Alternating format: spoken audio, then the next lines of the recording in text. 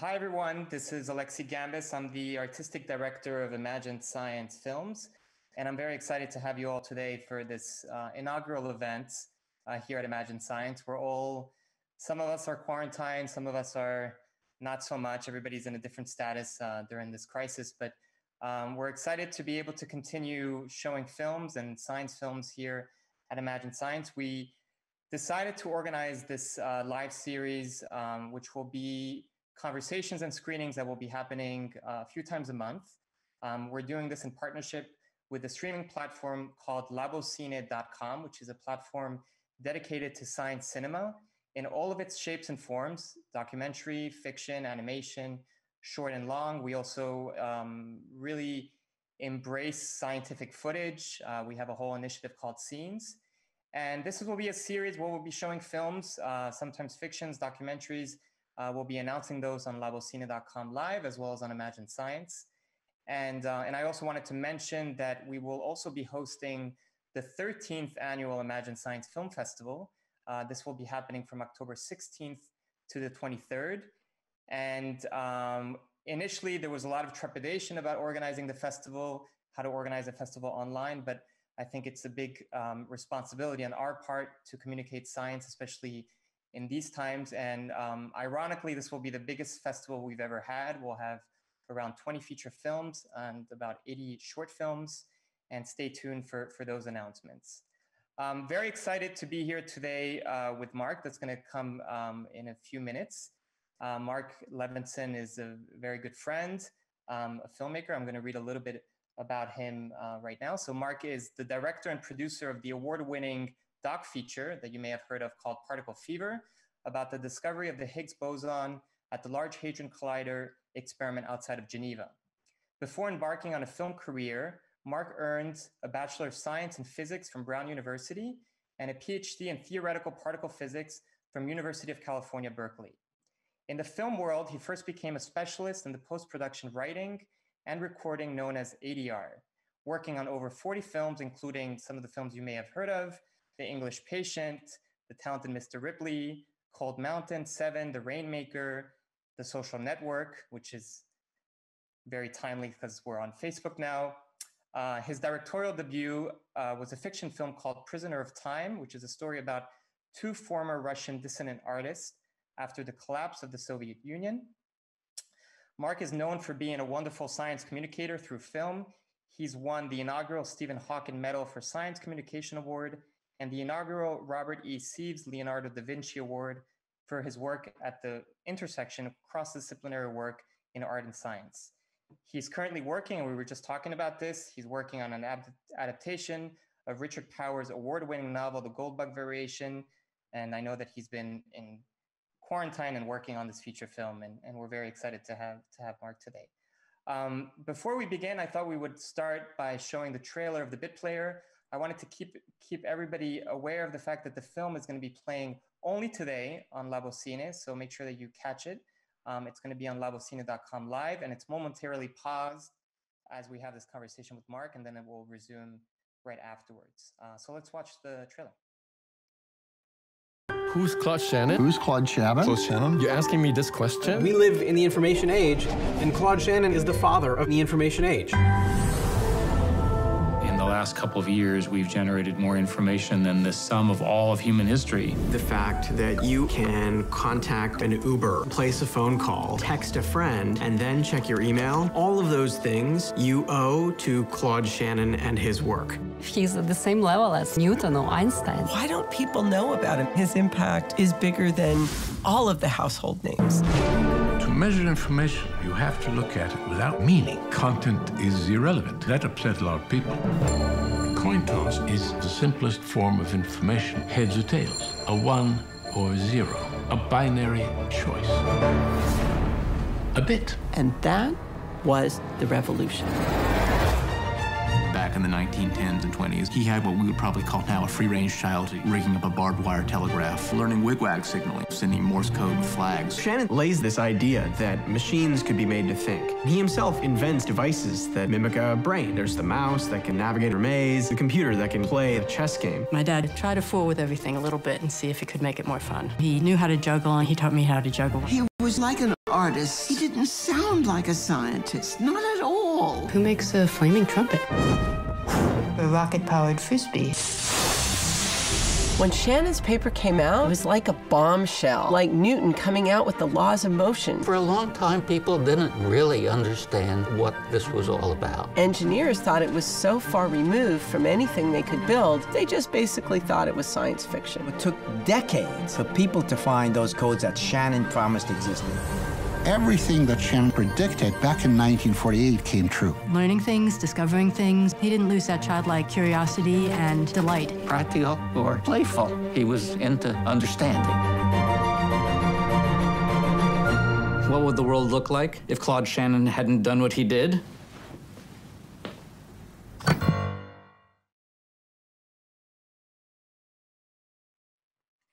Mark, welcome to the Imagine Life series. Thank you so much for being here. It's a pleasure to be here, Alexi. I'm absolutely happy to launch this whole new venture with you. How are you doing? Before we begin, I just wanted to ask you, which is, you know, everybody asks these questions in these strange times that we're living. How have things been on your end in the last few months? Well, surreal, of course, but I'm in New York City, and I've actually been hunkered down in New York City. So for a while, it seemed like we were the epicenter of everything terrible that was happening with the virus. And now, you know, we're actually not in a bad shape. I mean, it seems like, you know, people are being conscientious. And I've been working on some new projects. So, you know, interestingly, you know, that first phase is often about writing and research, and so I've actually been able to do that. I mean, I have a new film that we were going to, you know, it's a doc, and we would have probably been doing some interviews. So now it's a very theoretical film right now. So it's been an interesting experience. I'm sort of writing a script, you know, which is a theory of a film, and we'll see what the experiment turns into.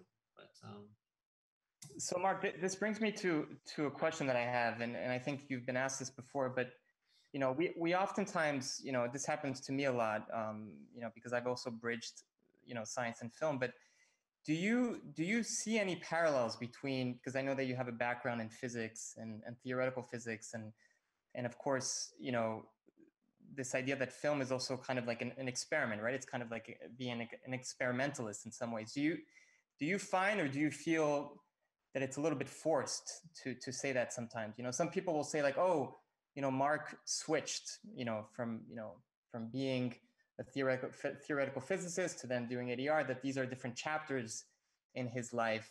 But do you see any narrative in how you kind of went from one, like these different episodes of your life? Or do you feel that it's something that is maybe imposed on your career and it's not necessarily the case? You know, it is a question I'm asked a lot, is, well, how do you go from theoretical physics to filmmaking? And, you know, it's interesting because, I mean, when I was doing it, I wasn't even aware of it.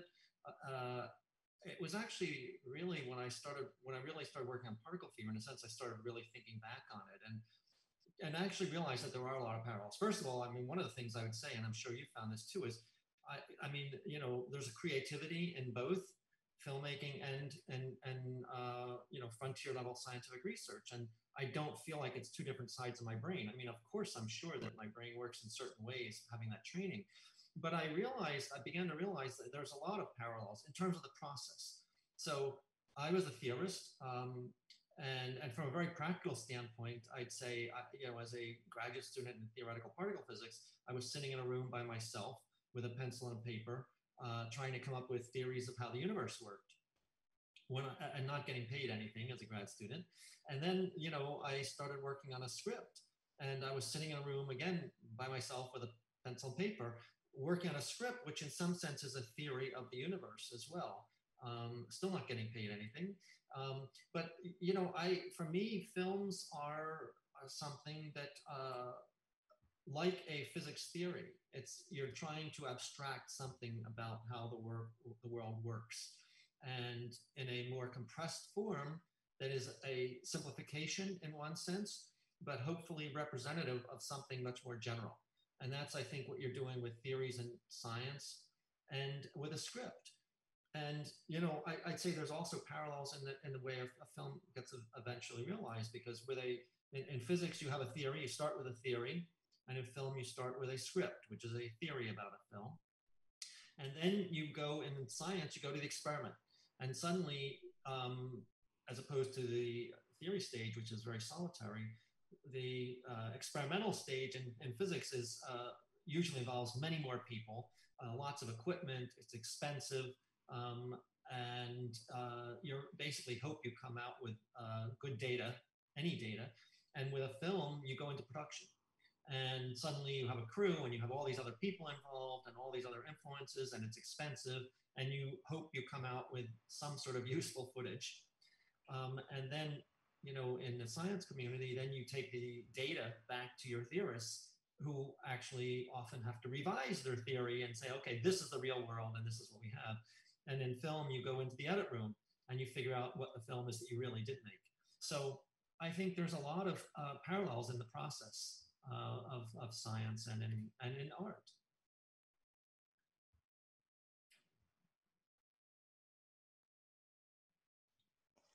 Mark, I think the internet is lagging a little bit here. Can you still hear me? I hear you. Yeah. Okay, perfect. Yeah. So let's talk a little bit about the bit player, and the bit player is about the father of information theory. It's about Claude Shannon. It's a very what I love about this film is that it's extremely complex, and it's very hard to put it into a box, right? To really identify what type of film is it. How do you define the film when you talk to people? Because there are so many elements to it. There's the documentary aspect. There's fictionalized moments. There's the sit-down interview. There's the animation. How do you define it? Because I always feel that when we're in situations where we screen films, everybody wants to always put us into a box, right? This is a documentary film. How do you, if you had to best, I guess when you do an elevator pitch about the film, how do you describe the film? And I remember yesterday or a few days ago, we were talking about it, and you said, oh, we tried many things. We were experimenting with how to tell the story. How would you define this film? I mean, I call it a hybrid.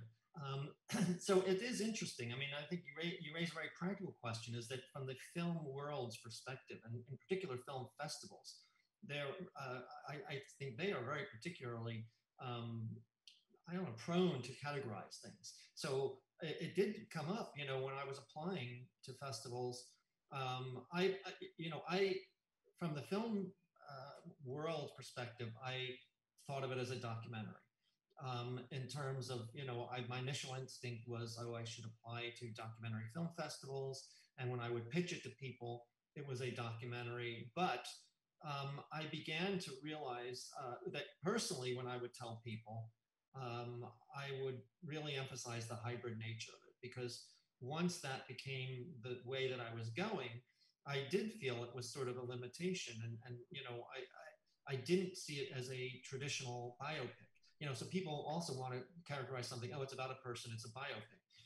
And then that has its own associations, because then people say, well, biopic, is that just like you have actors, because typically, a biopic in the fiction world is, okay, you have actors, you're telling a story. Or documentary wise, there's a certain typical narrative too. And, I didn't feel comfortable with either of those.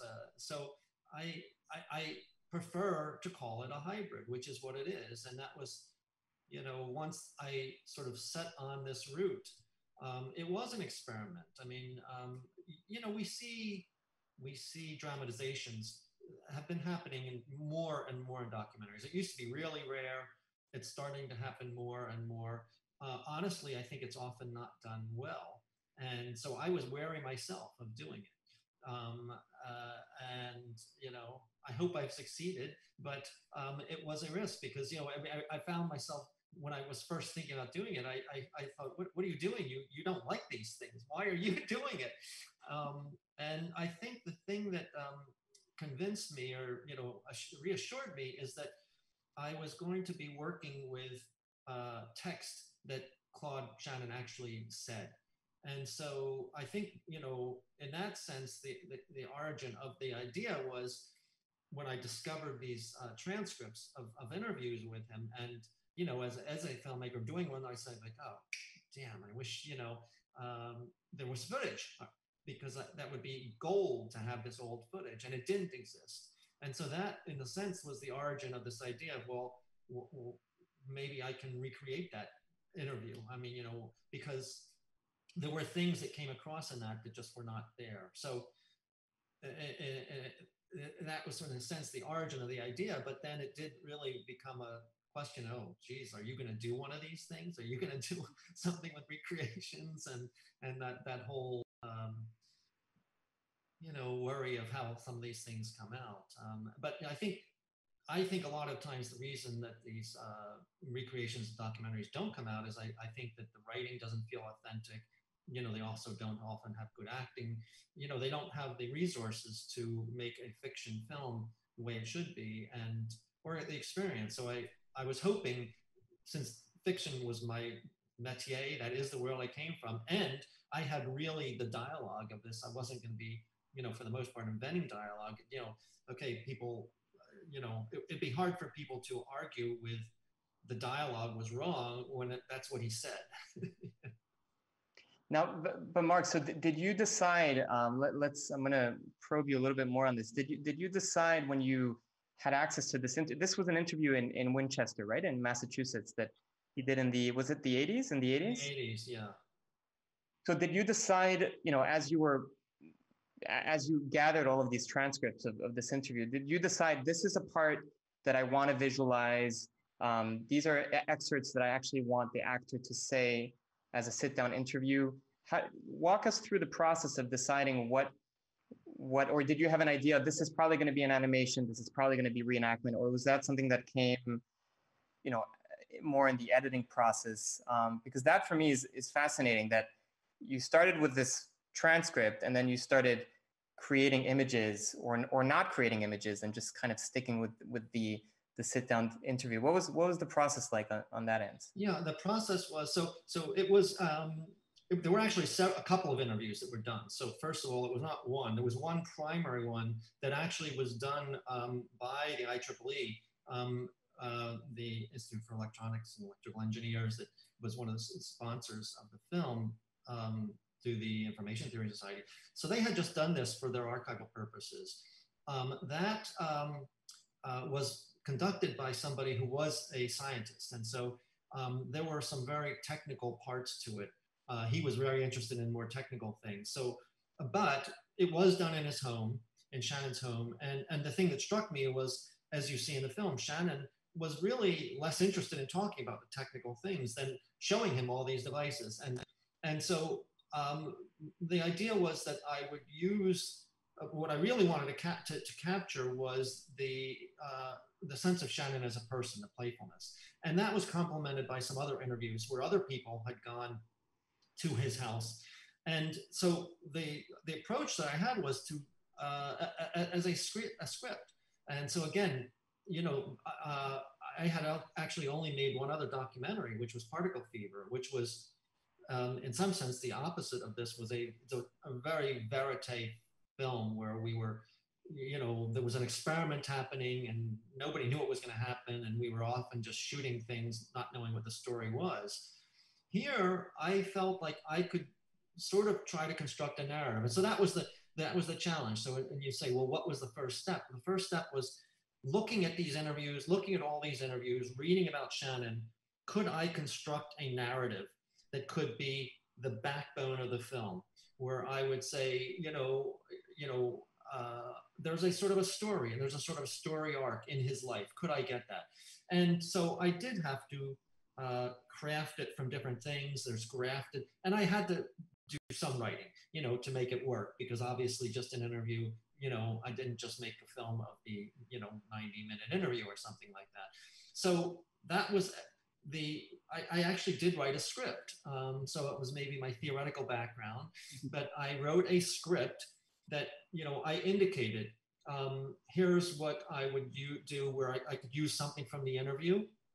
Here's where maybe we'll have to cut away to somebody who can talk about this, because Shannon himself in the interview, of course, wasn't explaining his theories and things like that. So I did construct a script where I then allowed places where I'd say, okay, this is where I need something. And it could be, hopefully I'll find somebody that can do this. And there were enough things about him and some people that I knew had talked about him that I could imagine there were quotes that I would see. I said, oh, this person said something here, I'll try to interview them. I'll try to interview this person. And so I had a very rough idea. And then in 2016, it was the Shannon Centennial, and Bell Labs had a big event. And basically many of the luminaries in the field who knew Shannon came. And so that was the first filming that I actually did, where I basically just did a series of interviews. And we just sort of grabbed these people and I did interviews. And then that allowed me to refine my script. So I said, okay, this is what people are really saying. And so then I did a more refined script and said, okay, I now have this part that I could do in the recreation, and it would tie into this person and this person. And so I had a more elaborate script where I had now some real interviews. And then I had my idea of what the fictional piece would be. And then I refined that. And then we went and did the filming of the recreated interview. So, I sort of, they sort of intertwined and affected each other. And so once I went, because I knew once I did the filming of the recreation, I wasn't going to go back and reshoot. So it had to be as refined. Then, of course, I went back, and it was a very iterative process. We got to the edit room, we had those things, and then I realized, okay, I need more interviews, but those are easier to get, and I could really start to structure that narration. And then the final step was realizing what was going to be needed with the animation. And, refining that part of it was really more accomplished in the edit. What I find amazing, Mark, is that a lot of these decisions that you made are also, they're not completely arbitrary, right? Like the idea of Alice in Wonderland was because Claude Shannon had a fascination for, through the looking glass. And so many of these decisions that you ended up using also kind of stem from, kind of from the character in some cases, which I find amazing. And something that I just realized now is there was a line that Claude Shannon says in the film, which is that the best way to communicate information is not shouting louder, it's by actually providing the information in different permutations, right? In different ways. And in some case, I mean, this is a bit of a far stretch, but in some ways, you're also talking about his life through different forms. And by doing that, you're kind of solidifying the information, right? I just remember that quote where he said, you just have to kind of say it in different ways, and then you have to have a proofreading aspect to it, which, is kind of smoothing it all out. So I find that your approach in a way pays justice to his theory in a kind of in a beautiful way. So. Well, thank you. I'm hoping he would have approved, actually. Yeah, no, it is. I mean, I think it's, you look for alternatives. I mean, he was about coding. He was about finding the right code. And I think that's what, in some sense you could say filming is about finding the right code to convey your message using whatever you have. And that, fundamentally is my perspective. I mean, Particle Fever too. Particle Fever, was my first documentary. And so I really didn't know a lot about the tropes and standards. And my editor, Walter Murch, also had not done a feature documentary. And so we approached it, the way we would a fiction film, with characters and story, and using all the tools of film making that we could. There are people in the documentary world that don't agree with that, say, no, you shouldn't be doing anything like this. It should, just be strictly what's there. I fundamentally don't agree. I think, my point, my purpose is to convey a story. And of course, I don't want to outwardly lie or manipulate things, but you use anything you can. And this was, in a sense, another, even taking it to another level, is that, okay, there's not a lot of footage about Shannon, but I have all these things. And can I use this to tell a story, and what can I use? And as you pointed out, it is interesting with the Alice in Wonderland, he gave me some really nice gifts. And it's interesting you bring that up, because I actually didn't know if he was really interested in Alice in Wonderland, but I guessed he was. And so I actually had this in a first version of the script already. I had this idea he probably would be interested, and I could use Alice in Wonderland. It could be a theme for us in the animation. And the first time I went up to the house and his son Andrew took me to their house, there was that poster of Alice in Wonderland. He said, "Oh yeah, my dad loved it." So it was, it was one of those things where it was very serendipitous, actually. That you channeled Shannon. You knew the character so well that you could start inferring some of his. Yes. Let's get into a little bit the story. Let's watch a little clip here. This is a clip that explains, and I feel like it also is a patchwork of so many different, the interview, the animation, where it's a little bit about the history of the bit. I mean, obviously, huge, the father of information theory is such a, when people watch this film, it's like, oh my God, Shannon is responsible for everything that we have today. So I just wanted to show everyone this little clip, and then if anybody wants to watch the film afterwards. And so let's play the first clip about the bit. Amazing, Mark. So I mean, there's so much going on there. There are so many different elements to that piece. I wanted to I wanted to make this a little bit interactive. So I'm just going to start by one of the questions that just came in, actually, which is, why did you decide to use an actor? What was the idea behind that? Why not use? What was the kind of the? Well, I mean, there's very, very little footage of Shannon, actually. Nothing really when he was younger. And, I was struck with either I just have people, talking heads talking about him, the traditional thing, and you have stills.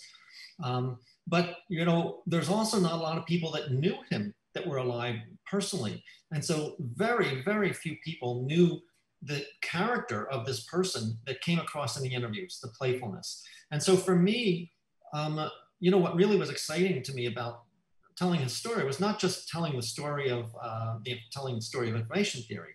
I mean, I was not interested in a technical film that was just an explain this. The idea was, and I think this was from the IT Society as well, to make his story known, but also from my perspective, it's again, inspiring people. And Shannon's life, to me, was an inspiration. And it gets to this point of the support of science without particular goals, but out of curiosity. And he had this curious nature of a child that he never lost. And sometimes it revolutionized the world, sometimes it made a flaming trumpet. And so I wanted to capture that. And so how do you do that?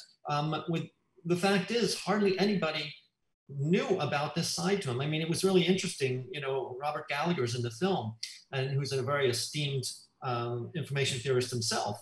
And he was, he collaborated with Shannon, and he talks about how he was very shy when he first went and talked to him, and they collaborated and worked on papers together.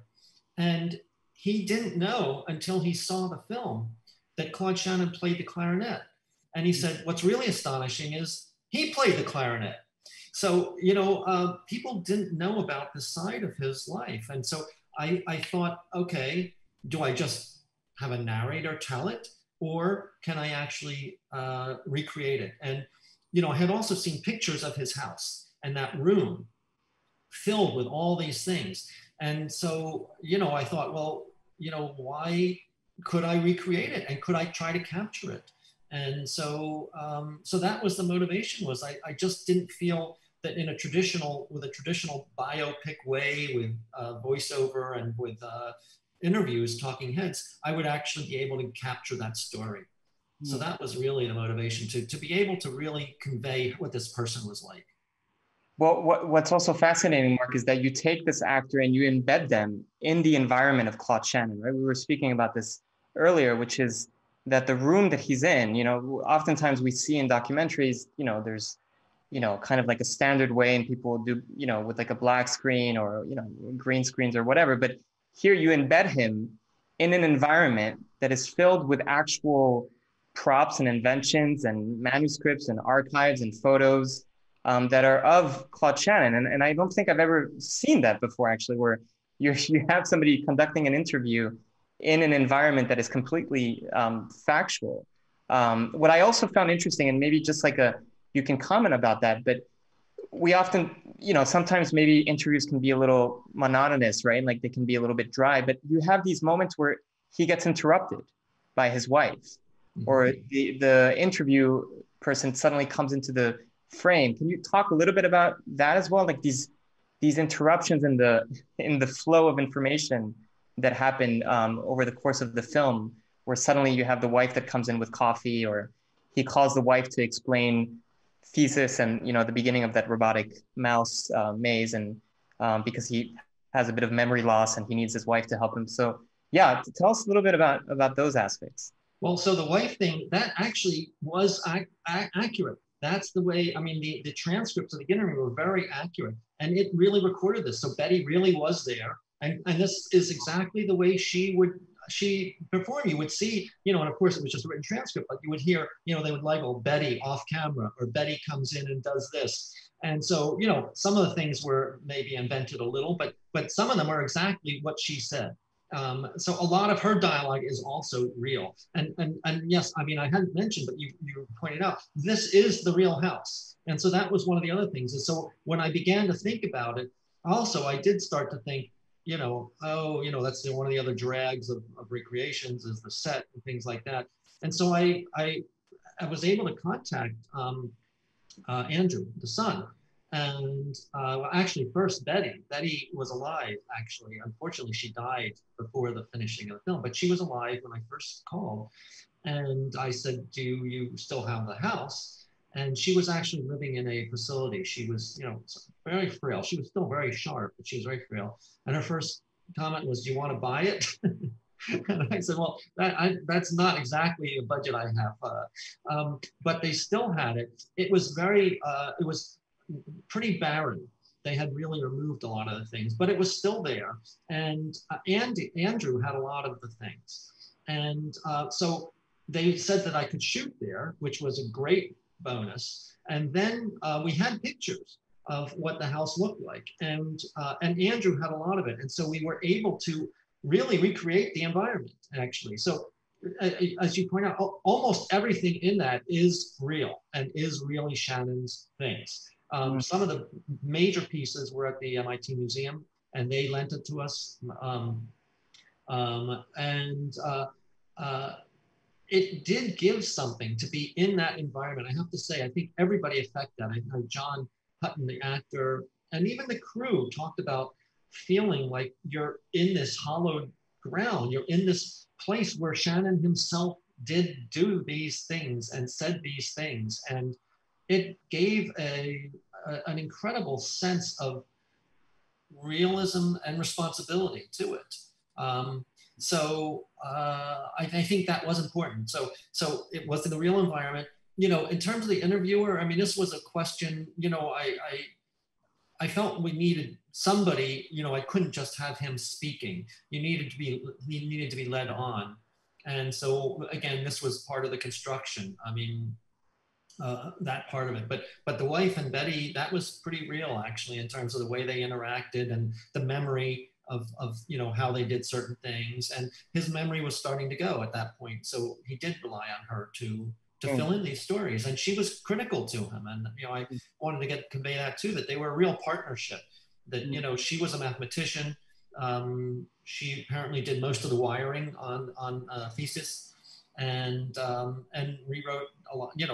Proofread, and was the first audience probably for a lot of his later papers. She wasn't around for the 48 paper, but then after she was.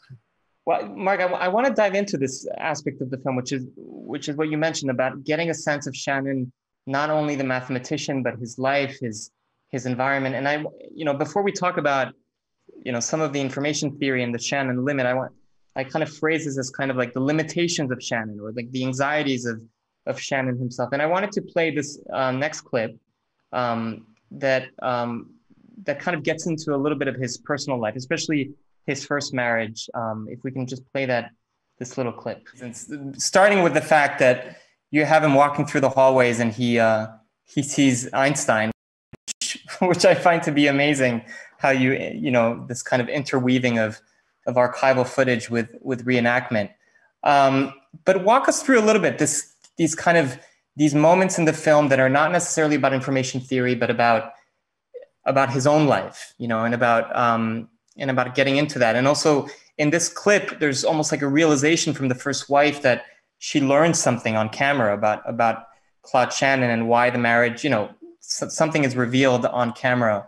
But yeah, tell me a little bit about how the architecture of this clip, because there's also a lot going on in terms of the narrative in here. Yeah, well, you've chosen two very interesting clips so far, representative of many different challenges and interesting. This one, again, and this is again an interesting aspect of my whole motivation, is very, very little is known about Shannon at this time. The Institute for Advanced Study has almost no record of him, which in the end is not surprising. He was only there for a couple of months. But their archives, there was nothing in the archives, not even a picture, no pictures of him there, no real record of what he did actually at all. There were some letters, so it was sort of a black hole. And I really couldn't even find anybody who knew anything about him at the time, because he was not established in information theory, so information theorists didn't know him. He didn't really sort of of course, probably people from MIT knew him, but they were, older people that were dead. And the first thing I heard about anything about his life there was from Norma. And so, and by the way, there have been some people confused about whether she's an actress or not. Now that is Norma. So, my convention was that, if we have somebody's name and who they are, they're real. And if we don't, then they're actors. So, I mean, it's really only the recreations. So Norma was alive, and Norma, an interesting life after she left.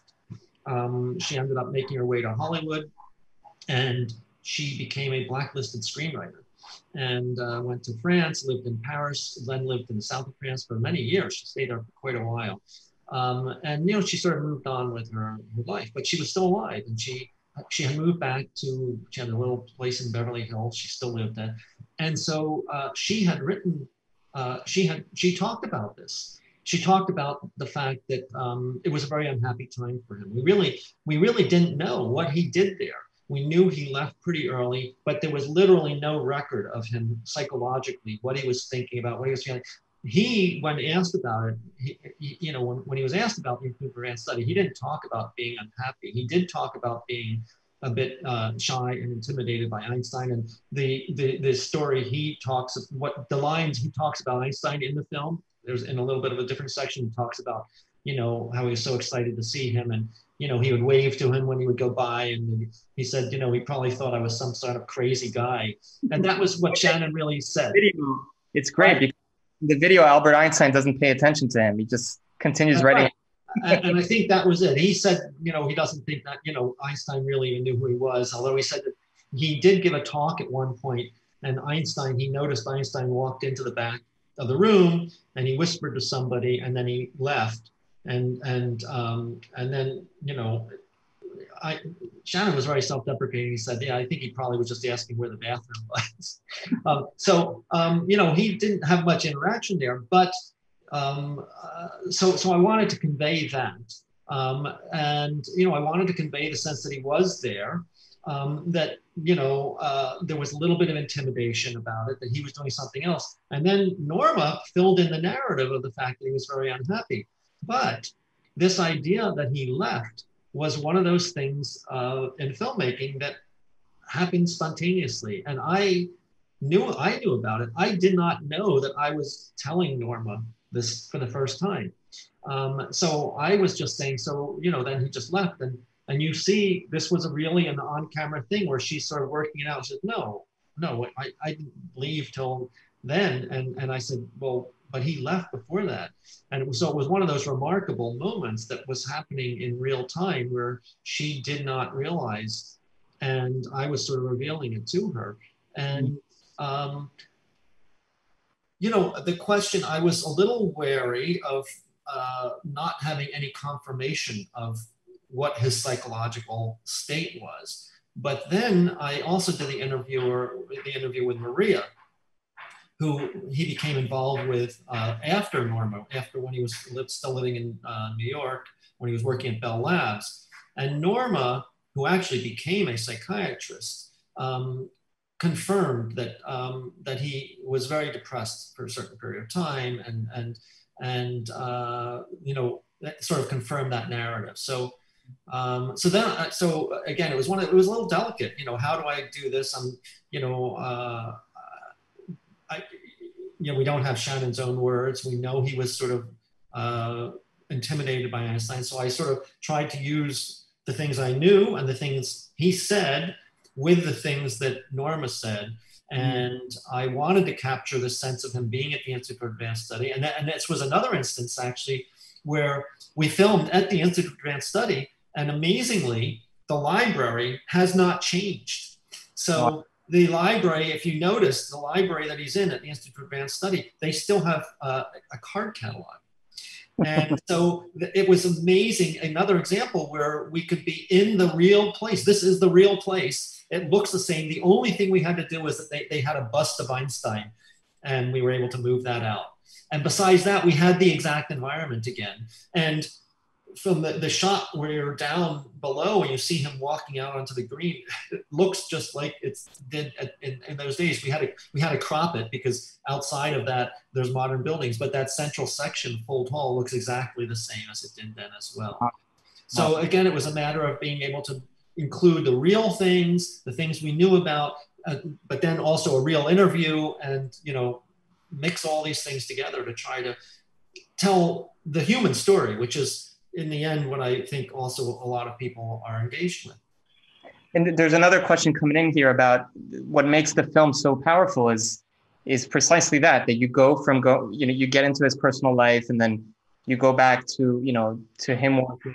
The fact that it wasn't a linear, you know, he had moments where he took pauses. You know, there's a moment where he actually didn't work on information theory for quite some time. So you kind of take these digressions following the course of his life. Sometimes when you watch films, they trim those out, right? They want to make it into this beautiful discovery that was, you know, something that was like very clear and streamlined. And the fact that you make those digressions are really beautiful. And I think, you know, for this piece, what really worked also was the fact that Norma is narrating over your reenactment, you know? So in a way, the fact that you hear her voice over it really adds to that. And that you didn't also shy away from her making realizations on camera as well, which is amazing. Let me ask you one question, which is, you know, of course, the biopic. Do you feel that this is a very big statement, but do you feel that or from how long have you been screening The Bit Player for at this stage?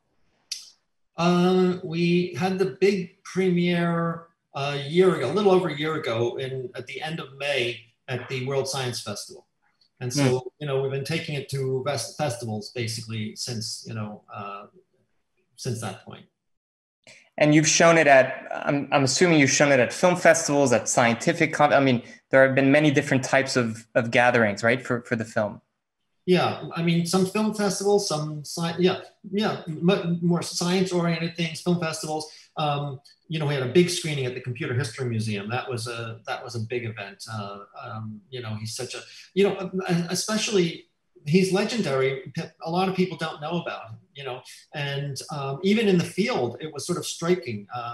And this is an interesting question. Why is, for instance, Alan Turing is much more well known, and they really complemented each other, you know, in some sense. I mean, Turing really sort of came up with the idea of the computer. And Shannon came up with the language that you speak in some sense. What's been interesting is that I think also about Shannon is he had sort of these three big accomplishments: his master's thesis, where he realized that Boolean algebra could be used for circuits, which were parallel; the cryptography and the information theory. And specialists often knew about only the thing he did in their field and not the other things. And so that's been interesting, you know, taking it to these different communities. But yeah, that's sort of, I mean, so that has been the path. I mean, we had a screening, the National Security Agency, actually, NSA contacted me. And that was a little scary at first. I was thinking, wow, okay, what do they want? And somebody had seen the film, I think, you know, at the Computer History Museum, and they thought it would be very interesting. And so I went down and screened it there. I thought it was going to be from the cryptography people, because he did do cryptography work during, you know, but it actually was a whole information theory group that wanted to see it. And and they filled their theater. They had like a 400-seat theater. They filled their theater. And I said, you didn't even advertise it to the cryptography people? He says, oh no, then we wouldn't be able to fit them. But there was so much interest in that. And that's interesting. It's a little bit of a diversion. There are some people have asked why, you know, why isn't there more about the cryptography? Well, we just don't really know what he did then. He did talk, you know, there's a segment in the film where he's asked about it and he says, oh, well, you know, I don't know, it's been long ago, but I really shouldn't talk about it anymore. That's verbatim what he said to the interviewer. And when I went down to the NSA, they were very nice. And I met with a historian there, and she said she couldn't believe it. She had done research for like a week before I came down there and could find almost nothing about what he did there. So we know he did something, you know, but what, and he left pretty early. He didn't continue working for them, but she could only find records of, like, you know, confirming his travel or his hotel arrangements or something like that.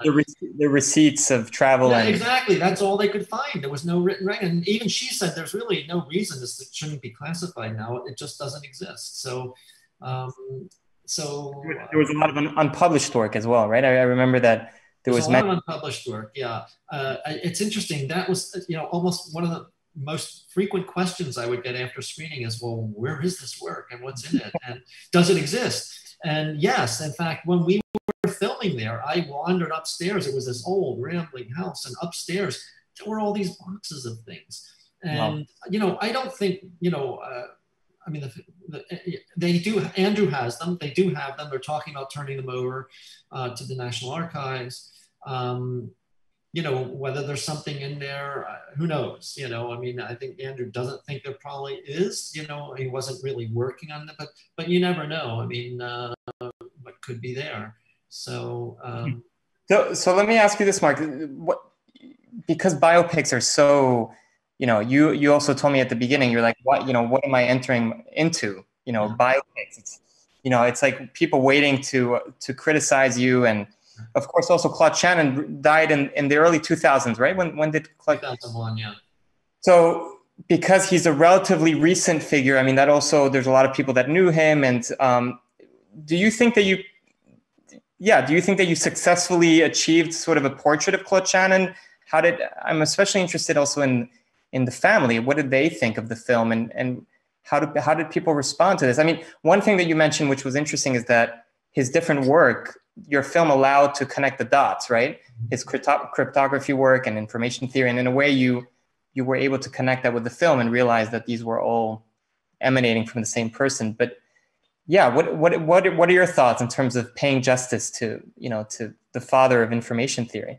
I think I'm pretty confident that we recaptured him.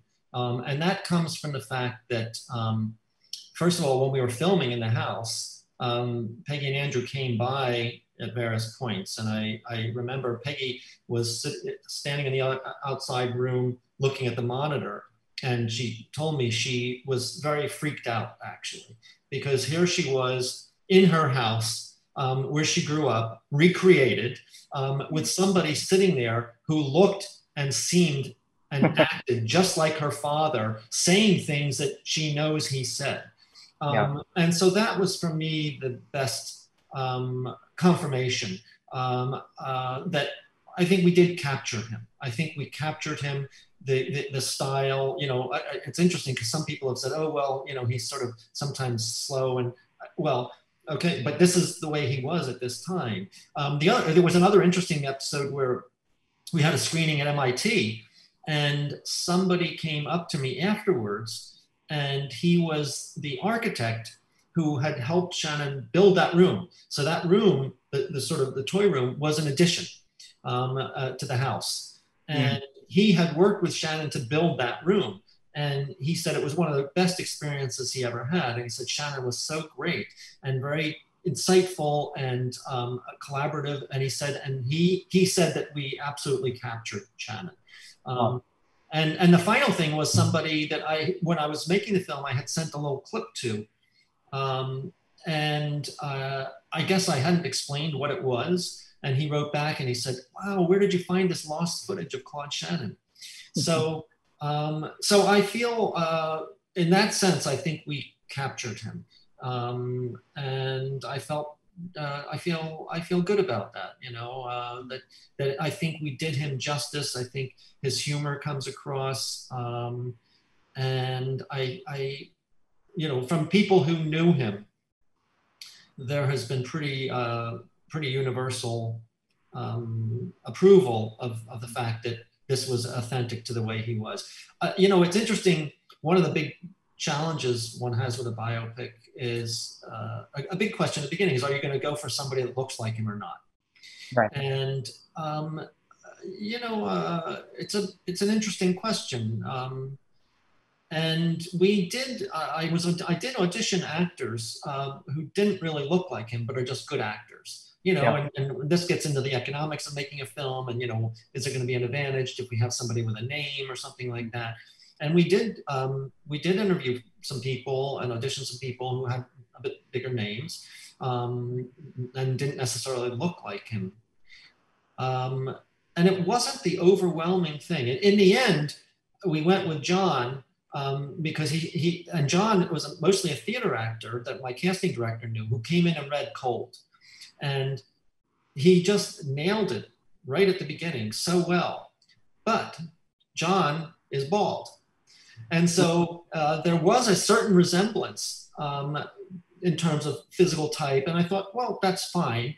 But it was when we put the wig on him, it was such an amazing transformation that, you know, basically you can we left all the pictures in the house are the real pictures of Shannon. It looks completely authentic, and we could integrate them and have not a problem. And I'm glad we did. I'm glad we did not go with somebody that's recognizable, because I think that increases the difficulty of a biopic and of a recreation. Is if you're, you know, no matter what you think and no matter how good the actor is, I think it can be a distraction. And I mean, I know people disagree with that, but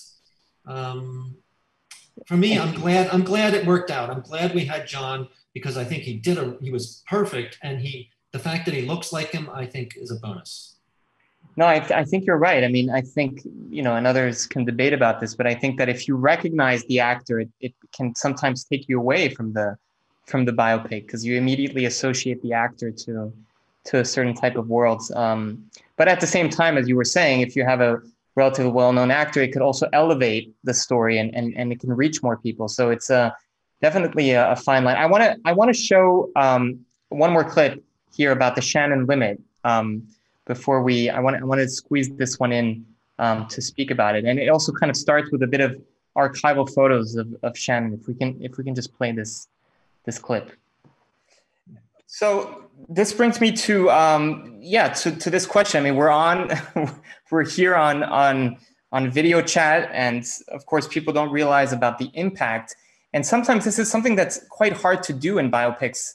I was just watching recently a biopic by Marie Curie, actually, called Radioactive, that also makes connections between her discoveries and Hiroshima and other aspects. But it's always a very delicate line, right? To connect a discovery that was made in a specific time to the future, right? And in this case, also the fact that he was the unsung hero, right? That he wasn't, people don't really recognize the name Claude Shannon. Talk to me a little bit about that, and about finishing with having people realize that everything that we have, all of these connections, the fact that right now we're living through a pandemic and we rely on information theory and we hope that we never, get to the Shannon limit.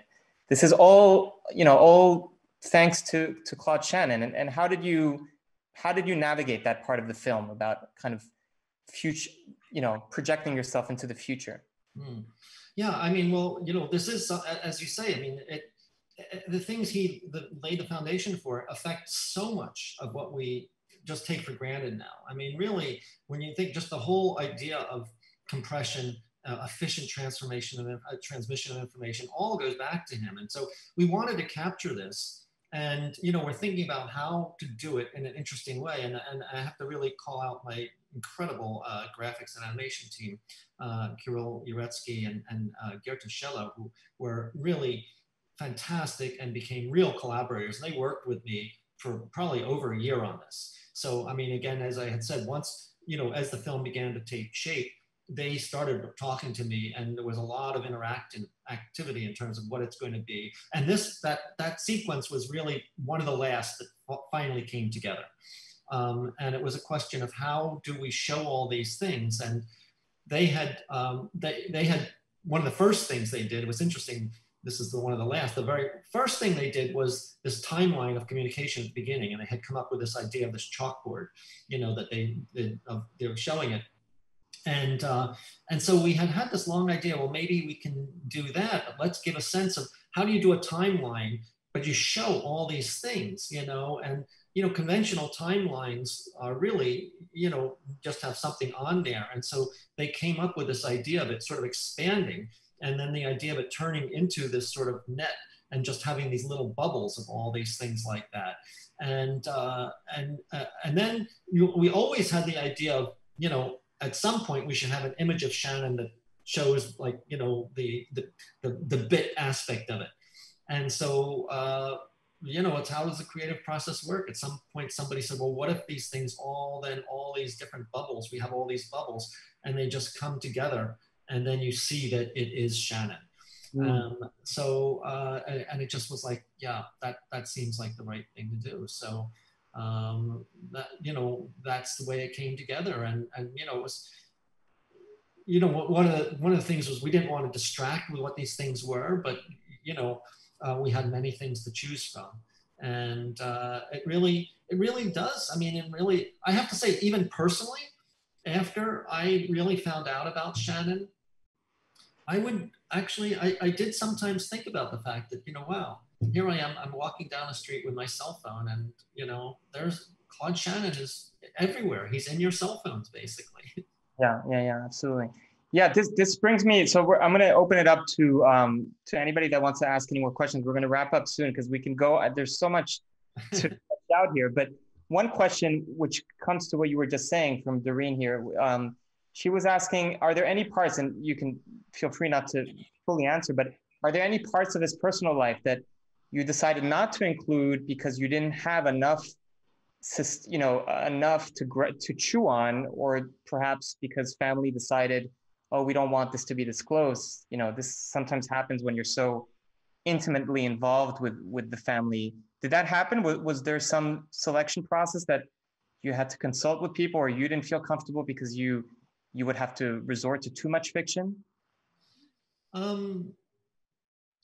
I would say, I mean, there is this central section at Princeton that we just don't know that much about. And I felt like I couldn't do too much more. As I said, I was wary of just Norma having the account of that. And I think that is something I would have been wary about indicating, what was his mental state there based on the recollections of the woman who divorced him. Yeah. But when I then found that, somewhat confirmation of his mental state from Maria, I felt that was okay to indicate it. But I did not feel I could go into that much deeper. The National Security Agency work.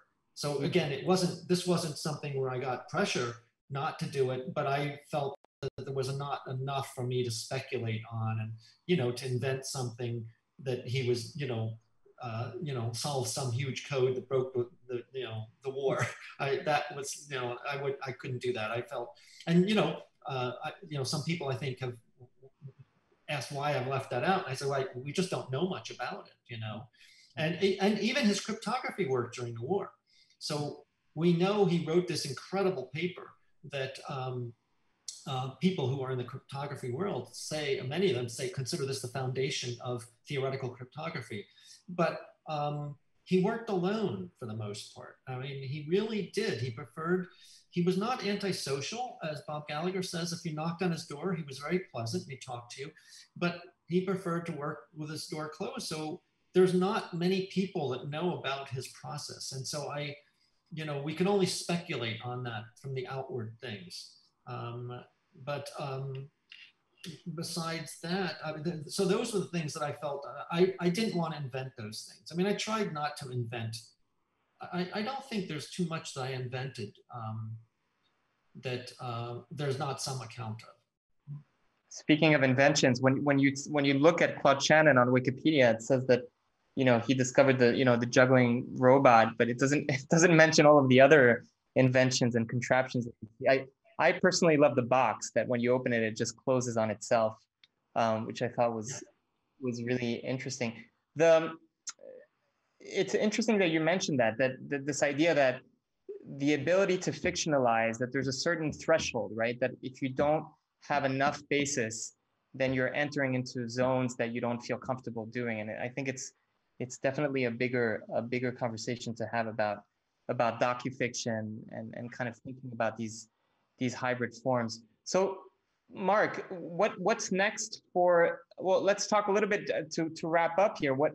What's next for the bit player? I mean, I know that it's playing around, we're lucky to have it on Labocine. Shout out to IEEE for allowing us to show it as well. What's next for this film? And then kind of, we're trying to really get the word out to people. I mean, because I think there is it's interesting. I mean, I didn't know what the audience would be, but I find that, I don't know, maybe there's sort of this intrinsic interest in the underdog, the unknown story. And so even people who don't know about him, I find are really fascinated. There was this book. So the interesting thing was there was no biography or film.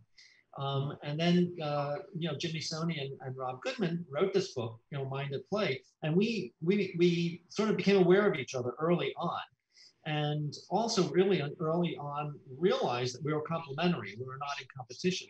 We both thought we would be finished like a year before we did. We were both much later. But I think, the two of them were hoping it's going to get more attention. And, there are these, I mean, you're probably aware of this, there are these amazingly popular YouTube science channels. Grant Sanderson has one that really do sophisticated math and science, and there's huge audiences, millions for them. So I think, as you know very well, there is an interest in real science, and we are hoping to exploit that. And having doing this with Labocine and Imagine Science Festival and these other science festivals, and I'm hoping that some of these big YouTube stars, Grant has posted something, tweeted about it. There's many other really big ones. There was this about Matt Damon as well that we were talking about. Matt Damon as Claude Shannon. That's right. Yeah, I've got to get Matt to do something. Yeah. And actually, I will mention that how one of the ideas of showing BitPlayer, I mean, besides the fact that I know you, Mark, is that I was listening to Godard, Jean-Luc Godard. Oh yeah. And very early there was an Instagram, he was on Instagram, like smoking cigars. It was an amazing 1 hour interview with Godard. But he speaks about Shannon. He speaks about DNA and Shannon. He speaks about how important, Shannon was to thinking about his work. We often refer to what we're trying to do in science communication as the science new wave, because this idea of that it's really important to experiment. It's really important to break the form of how science is communicated. And so anyway, I thought that was a really neat kind of shout out from Godard. Yeah, I mean, you wrote to me about this and you said, look at this, Godard talks about Shannon. I just was like, it just blew my mind. Yeah. So that's fantastic. Yeah. And Mark, so as we wrap up here, so you're working now, because I know that, the life, so I understand that you're no longer doing theoretical particle physics. Is that correct? Well, as somebody said, I do very, very, very theoretical physics now. But yes, no, I haven't really done, serious physics in a long time. I really considered myself, it's interesting, I consider myself a filmmaker. I, for many, many years just was working in fiction films. Particle Fever was sort of my first, reconnection, which I, was exciting. It did really reconnecting me to this past.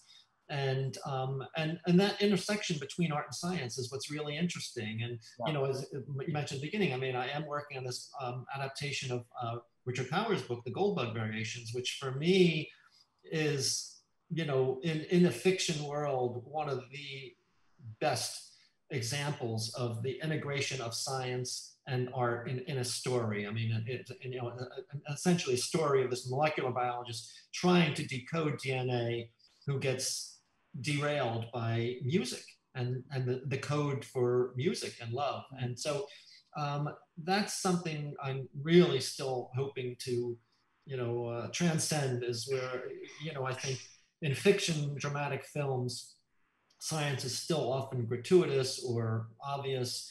And what I'd like to do is a film where the science is integral to the story. It's not just a part of it, but it's embedded in the drama, the perspective, and that's what I'm hoping I'm going to be able to do with the Goldbug Variations.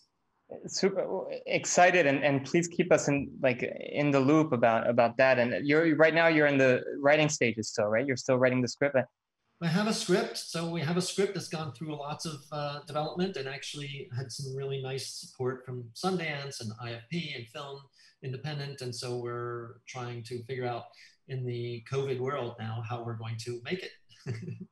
Yeah, exactly. And I do want to mention, I do want to do a shout out to Particle Fever. I mean, your first documentary, which is unbelievable and had a huge success and was edited by, you mentioned in passing Walter Murch, but obviously he is the, the father of editing, and we've all read In the Blink of an Eye, and unbelievable. And I'm guessing you met Walter also working on Talent Industry on some of the sets of the films you worked on, right? Is that correct? An English Patient, actually. Well, actually, we met. It's a funny story. I was just getting involved in film at the time. I was really like an apprentice editor, so I came into the editing room, and Walter was cutting The Unbearable Lightness of Being at the time, actually. Wow. And then, and he heard that there was a physicist in the building, and Walter is fantastically interested in science. And so he had his assistant come down and to see if I would go to lunch and talk to him about string theory. And so we met talking about this, and then we did end up becoming friends and work together. We both became real collaborators with Anthony Minghella. And so we worked on English Patient together, Talented Mr. Ripley, Cold Mountain, and developed this friendship. And so at a certain point on Particle Fever, I made the call. I had moved to New York, and I had lived out in California where Walter was. And I was, as I say, when I pulled the strings and just said, okay, time now, payback for string theory is to come and work on it. For that lunch, that crash course. Right. Yeah. And if I'm correct, I remember you mentioning that Particle Fever was maybe going to be adapted into on Broadway. Is this right, or? There is an effort to turn it into a musical, which my Particle Physics musical. That's Particle Fever the musical, yes. And no, it was my international educational distributor, Annie Roney, had this idea, which seemed completely crazy and wild. And then I connected her with a New York producer, and who sparked to it. And I still thought, and who knows, it may still be just a pipe dream. But then they told me that they got David Henry Hwang to write the script, and that really sort of made it like, really?